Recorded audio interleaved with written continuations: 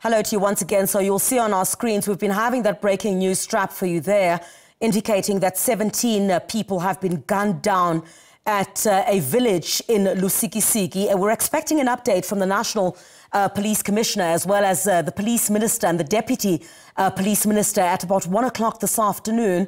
It's understood that gunmen had opened fire on villagers in Lusikisiki. 17 of those people, of course, have been confirmed dead. We understand an 18th victim is currently in hospital. We're not sure what the condition is at this particular stage. The ANC in the Eastern Cape has condemned the killing of those 17 people, describing it as barbaric. I want to bring in the ANC in the Eastern Cape, Gift Ngondi. Mr. Gift Ngondi, thank you very much indeed for your time. We do appreciate it. Haven't seen your statement. This is certainly indeed very barbaric in terms of what has taken place at this village. What do you know about what happened there?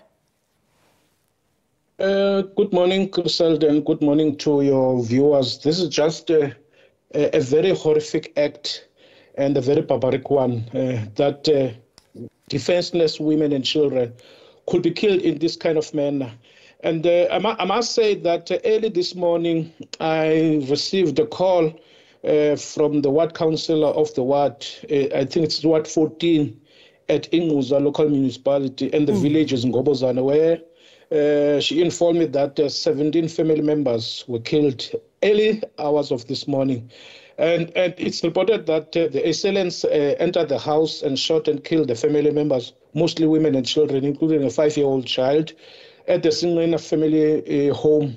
And these are two families. It's the Ngina family and the Matu family. And we want to say as the province that we condemn this barbaric act with the contempt it deserves, because to us, this is very terrible, saddening, and unconscionable that such a horrific and callous act could be meted on defenseless women and children. And that's why in our statement that we are calling on the law enforcement agencies to work around the clock to apprehend these heartless criminals who kill these innocent souls.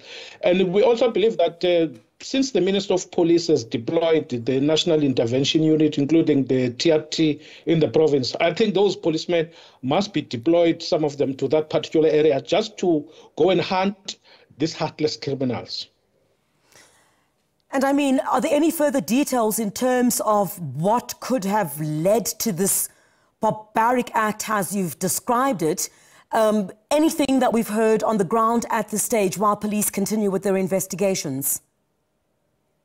Look, when I spoke to the ward councillor of the ward this morning, she explained to me that just some few months back, there was one family member who died, and they were preparing some family rituals as the family, because some of the family members were not necessarily residing in the homestead, but they arrived last night because they were going to attend this family ritual today.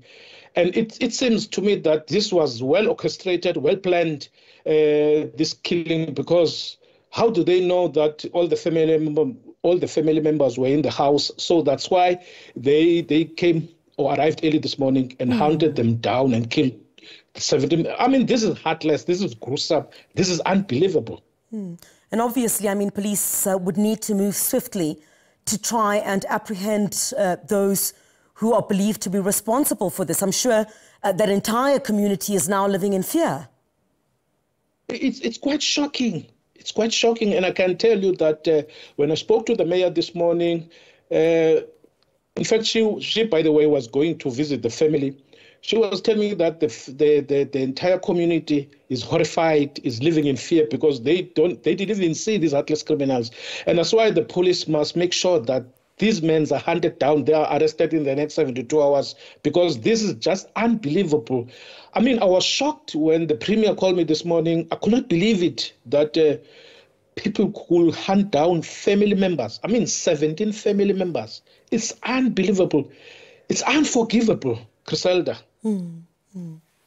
But Gift, thank you very much indeed for your time. We really do appreciate it. Yeah, we really do appreciate you speaking to us here on the program, especially at such a short notice. We're getting drips and drabs of details, of course, but the ANC in the Eastern Cape condemning what took place. Let's take a look at these visuals that we've just received now from the South African Police Service. These are official visuals. You'll see this is exactly where this incident has taken place at the Ngobozana village. You see the crime scene is still cordoned off there, and crime scene investigators, take a look at some of the forensic pathologists, are still busy at that scene at the moment. We do apologize for the visuals themselves. That's fine. We'll continue to play them.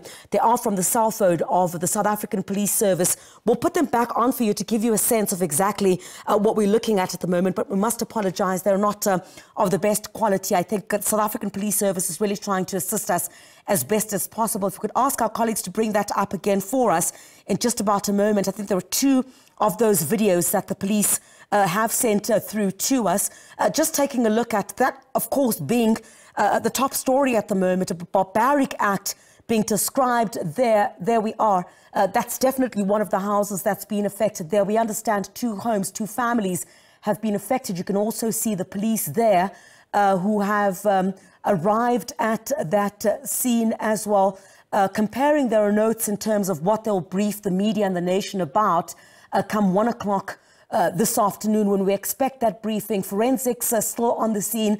Looks like a complete ghost town at this particular point. Obviously, you cannot have anyone around that crime scene at the moment as investigators, of course, continue with the work that they are busy with in terms of combing the scene. But the ANC in the Eastern Cape condemning that incident that has taken place there. We're expecting another update as well from the South African Police Service. In fact, their first update at 1300 hours. But what we heard from the National Police Commissioner, General Fani Masemola, a little bit earlier on was that investigations are continuing at this stage. They're not sure exactly how many suspects they are looking for. But when we're hearing from what the ANC in the Eastern Cape is telling us is that there'd been a number of these assailants that opened fire in that particular area. And they've described, of course, the incident that has taken place there as barbaric. We'll bring you all the latest. We'll try to get as much more on the ground and much closer to the situation as the program progresses.